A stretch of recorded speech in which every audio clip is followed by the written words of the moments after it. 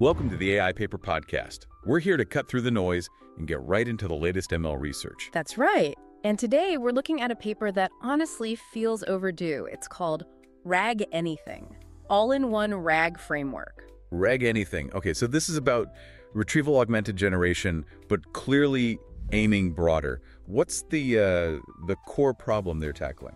It's fundamental. Standard RAG, as you know, it's great, but it's almost entirely text-based. Right. And that's just not how complex information works in the real world. Think about the documents you probably work with: scientific papers, financial reports, medical charts. Full of visuals, tables, equations. Exactly. Stuff that text-only RAG is basically blind to. It misses critical information. So the big idea, the key insight in RAG Anything is what? How do they fix that blindness? They propose a shift in thinking. Stop seeing documents as just linear text. Instead, see them as these interconnected sets of knowledge entities. Okay, interconnected entities. And they operationalize this with what they call a dual graph construction strategy. It's pretty neat, actually. Dual graph. Yep. So two graph. Yep. They build a cross-modal knowledge graph focusing on the non-text stuff, images, tables, and a separate text-based knowledge graph. Then, crucially, they fuse these together. Fusing them. Okay. And how do they use this fused graph for retrieval? That's the cross-modal hybrid retrieval. It's smart. It combines navigating the actual graph structure, like following connections, with standard semantic similarities search using vectors. Best of both worlds. And this actually works. The results look really strong. They show major improvements on tough multimodal benchmarks like DocBench and MMLongBench. And here's the kicker for engineers. The longer and more complex the document, the bigger the performance gap gets. It really seems to validate needing this structure-aware multimodal approach. Okay, that's the hook. Let's dive deeper. Let's really unpack that core problem first, this critical misalignment, as they call it. Yeah, let's do that. So RAG was and is a brilliant idea, right? Letting LLMs pull in external knowledge dynamically, getting past static training data. Absolutely. Game changer. But the assumption was always that this external knowledge could be neatly chopped into text chunks. That works for, say, Wikipedia articles. Not for a complex schematic in an engineering paper or a multi-axis plot in a research study. Exactly. If you just flatten a complex figure showing, I don't know, experimental results into a simple text caption for RAG, you're losing so much. Sometimes the entire point is in the visual structure, the relationships. And this isn't just academic nitpicking. This hits practitioners directly. If you're querying scientific literature, the core findings might only be clear from the plots or diagrams. Text-only RA is just going to miss them. Or financial analysis. Good luck understanding market trends or correlations just from text descriptions. Yeah. You need the charts, the matrices. Right. And think about medicine. Critical information in radiology images, complex clinical data tables. Standard ARG pipelines often just can't see or interpret that structured visual data properly. It's a systemic blind spot. So RAG Anything is trying to address, what, three main technical hurdles here? Yeah, they frame it around three challenges. First, unified multimodal representation. How do you bring text, tables, images, equations, all these different types of information into one system without losing their specific meaning or context? That sounds hard enough on its own. It is. Then second, structure-aware decomposition. When you get a complex PDF, maybe with figures spanning pages or weird layouts, how do you parse it intelligently? You can't just read top to bottom. You need to preserve the layout, the hierarchy. Like understanding which caption belongs to which subfigure, or that these cells are part of this specific table. Precisely. And the third challenge naturally follows: cross-modal retrieval. Once you've somehow captured all this rich, structured, multimodal information, how do you actually search it effectively? How do you query in text but get back the relevant part of an image, or navigate from a paragraph to the specific table cell it references? Okay, so representation, decomposition, and retrieval across modalities. Let's tackle representation and decomposition first. How does RA Anything ingest this messy multimodal input? They call the first step multimodal knowledge unification, basically indexing. They use specialized parsers designed for different content types: text chunks, figures and their captions, tables and their cells, equations. So specific tools for each type, not trying to force everything through one text processor. Exactly. The goal is to break the input down into meaningful atomic units. But crucially, while doing that, they maintain the connections. A figure stays linked to its caption, an equation to its definition in the text. a table cell to its row and column headers. They abstract away the file format PDF, DOC, JPG, whatever, into these content units, these like little bundles of data and metadata. And preserving those connections must be vital for the next step, right? The dual graph construction. You mentioned this is the core innovation. It really is, because they recognize you can't just jam, say, a detailed diagram and a paragraph of analysis into the same simplistic structure without losing something important. So they build two graphs. Why two? Why not try to make one supergraph? Well, it seems they felt forcing everything into one graph structure might compromise how well you represent each modality. So they create two complementary graphs, optimized for different things. Think of it like having, I don't know, a detailed street map and also a separate directory of landmarks. Okay, interesting analogy. Let's start with the first one. The cross-modal knowledge graph. What goes in there? Is that where the visuals and tables live? Pretty much, yeah. This graph uses the non-textual units, images, tables, equations as anchor points. And here's a clever bit. They use multimodal LLMs, MLLMs, to generate rich textual representations for these non-text chunks. More than just a simple caption, though. Oh yeah, they generate two things per chunk. First, a detailed description, which is great for semantic search later. And second, an entity summary, basically, key concepts or items mentioned or shown, which is perfect for building the graph connections. So the image or table itself becomes a node, explicitly linked via belongs to edges to related entities identified in the text or by the MLLM. Okay, so that graph really centers the non-text stuff and links it intelligently. What about the second graph, the text-based knowledge graph? But that one is more like what you might see in other GraphRag approaches, like LightRag or GraphRag that they mention. It focuses on extracting entities and relationships purely from the textual content, building a knowledge graph based on traditional NLP and graph construction methods. So you have these two specialized graphs. How do they become one unified system? Through graph fusion and entity alignment. This is where they bring the two maps together. They use matching keys like entity names, maybe dates, key concepts that appear in both text and associated non-text elements to intelligently merge the cross-modal graph and the text-based graph. Oh, finding the common landmarks to overlay the maps. Exactly. This results in one comprehensive graph, let's call it G, that captures both the fine-grained relationships within the text and the crucial cross-modal links between text and visuals or tables. And that's the structural index, just the graph. Almost. That structural graph G is then paired with a comprehensive embedding table, let's call it T. This table stores dense vector representations for everything, all the entities, all the relationships defined in the graph, and all the original atomic content chunks, text and non-text alike. Wow. So the final index, I, is actually this pair. The unified structural graph G and the big embedding table T. That gives you both structure for reasoning and vectors for similarity search. Precisely. It's a unified structural and vector index. That sounds computationally intensive to build. Yeah. Generating multiple representations, building two graphs, aligning them. Is the payoff in retrieval really worth that upfront engineering cost? That's the million-dollar question, isn't it? And I think the retrieval architecture they designed really aims to justify that complexity. This brings us to the cross-modal hybrid retrieval part. Okay, how does it work? It starts smart, with modality-aware query encoding. Meaning? It actually looks at your query. If you use words like figure, show me the chart, what is the equation for, it picks up on those lexical cues. Ah, so it tries to guess if you're asking for text or an image or something else. Kind of, yeah. It infers a modality preference. This helps ensure that your maybe purely textual query can still effectively tap into the non-textual information via those shared embeddings and graph links they build. It respects the user's likely intent. Okay, that makes sense. Then what? Does it search the graph or the vectors? Both. That's the hybrid part. It fires off two search strategies at the same time. First, structural knowledge navigation. This uses the unified graph G. The map search. Exactly. It's looking for explicit connections, pathways, relationships defined in the graph. It might do keyword matching on nodes, but then it strategically expands outwards, exploring the neighborhood around those nodes within a certain number of hops.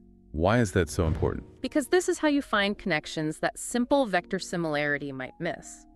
Think multi-hop reasoning, finding information that's linked through a chain of entities or relationships, maybe connecting a concept mentioned on page 5 to a specific diagram on page 50 through shared entities in the graph. Things dense retrieval might struggle with if the wording is different. Okay, so graph traversal for the explicit long-range connections. What's the second search mechanism? That's the more familiar semantic similarity matching.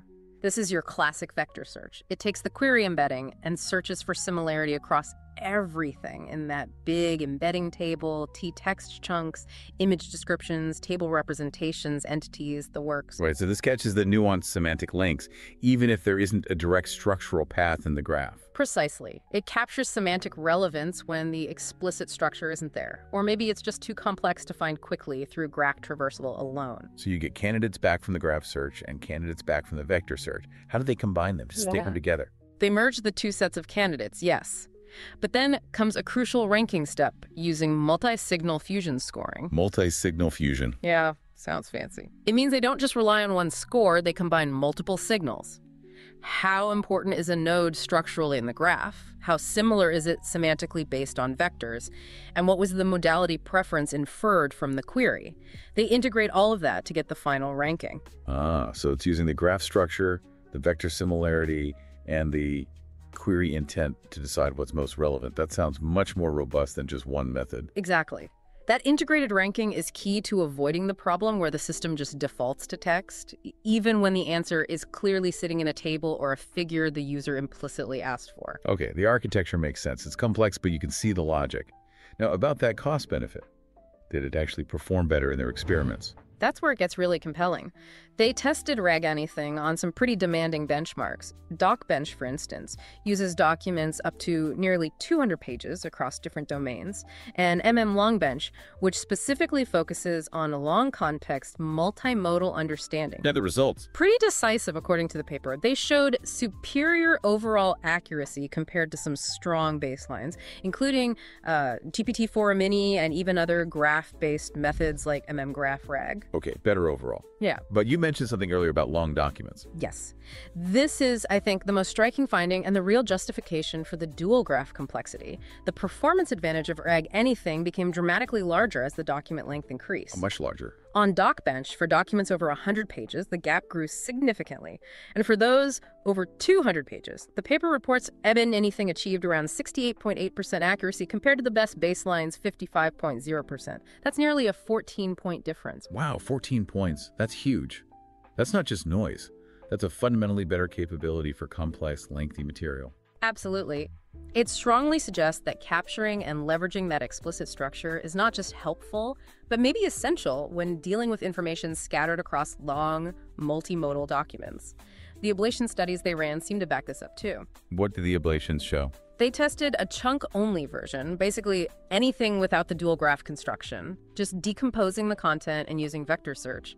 Its accuracy plummeted to around 60.0% overall on DocBench. So just breaking things down isn't enough. You need the graph structure. That seems to be the clear message. They also found that adding sophisticated re-ranking on top of the chunk-only approach gave only marginal gains.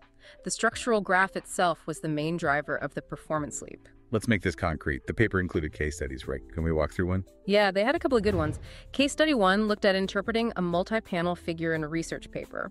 The query was about distinguishing which model, DAE or VAE, showed clearer separation in its style space based on adjacent TSNE plots in the figure. Okay, a visual reasoning task requiring understanding figure layout. Right. And traditional methods, even strong ones, apparently got confused. Yeah. They struggled to differentiate the style space panel from the adjacent content space panel because they lacked that spatial structural understanding of the figure layout.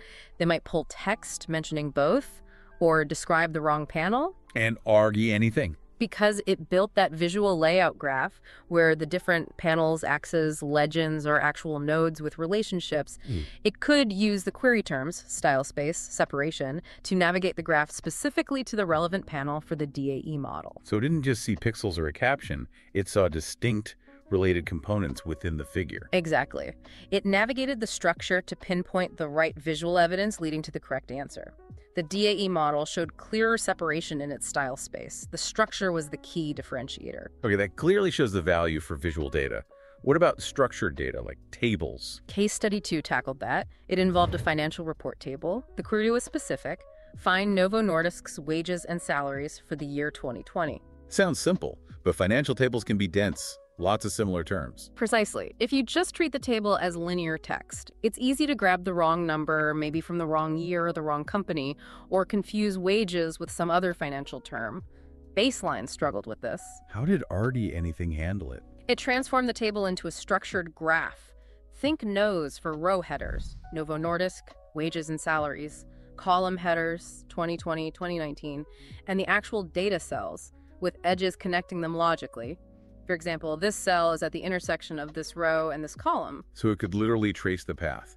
Find Novo Nordisk row, find wages and salaries subrow, follow it across to the 2020 column node, and retrieve the value from the connected data cell node. That's the idea. And it allowed it to precisely retrieve the correct value, 26,778 million DKK. Again, navigating the explicit structure was crucial for accuracy in a way that flat text or simple vector search couldn't replicate reliably. These examples really drive home the point. It seems the main impact of RD anything is this unified approach. I think so. The paper argues it eliminates the kind of architectural fragmentation we see where text is handled one way, images another, if at all, tables yet another. By imposing this consistent structured modeling using the dual graph approach across all modalities, it establishes a more robust foundation. A new baseline for truly multimodal RJ systems, perhaps. That seems to be the aspiration. But to their credit, they also highlighted where even this advanced system shows cracks, pointing towards future work. Oh. What are the remaining challenges or failure cases? They found a couple of critical ones in their analysis. First, a lingering text-centric retrieval bias. Meaning it still prefers text, even when it shouldn't. Yeah. Even with the cross-modal graph and MLLM descriptions, the systems sometimes preferentially retrieve purely textual sources, even when the query implicitly or explicitly asks for visual information, especially if the visual content doesn't have perfect keyword overlap. That cross-modal attention mechanism, the link between the modalities, still needs strengthening. Okay, so the text bias is hard to shake completely. What else? Second, rigid spatial processing patterns. This came up particularly with complex layouts or tables that didn't follow simple top-to-bottom, left-to-right reading order. Like unusual table structures or documents where information flows unexpectedly. Exactly. Current models, including Argo 8 anything, to some extent, still seem to default to these sequential scanning assumptions. They lack truly adaptive spatial reasoning to handle layouts that break the standard mold. They can get lost if the structure is too unconventional. That rigidity, it really highlights that we're still mostly dealing with static documents, doesn't it? It does, and that leads directly to the provocative thought for you, our listeners, especially the engineers out there thinking about building these systems. Go on. Well, if this dual graph construction, this explicit structure-aware approach, is proving so essential just for navigating fixed multimodal documents like complex PDFs, detailed reports, what does that imply for the next generation of knowledge sources? You mean things that aren't static documents? Exactly. Think about dynamic, continuously evolving multimodal knowledge bases, live financial dashboards with updating charts and tables, real-time video streams with overlays and spoken commentary, interactive simulations generating data on the fly. Where the content and the structure are fluid. Right. If structure is key, how will future RAG systems need to adapt their retrieval mechanisms, their graph representations maybe, to handle knowledge where the structure itself is constantly shifting and evolving in real time? That's a fascinating challenge. Building structure-aware RAG for static docs is hard enough. Doing it for dynamic, live data streams, that really is the next frontier. Definitely something to think about. A great place to leave it for today. Thanks for breaking down RAG anything. My pleasure. It's important work. And thank you for tuning into the AI Paper Podcast. We'll catch you next time.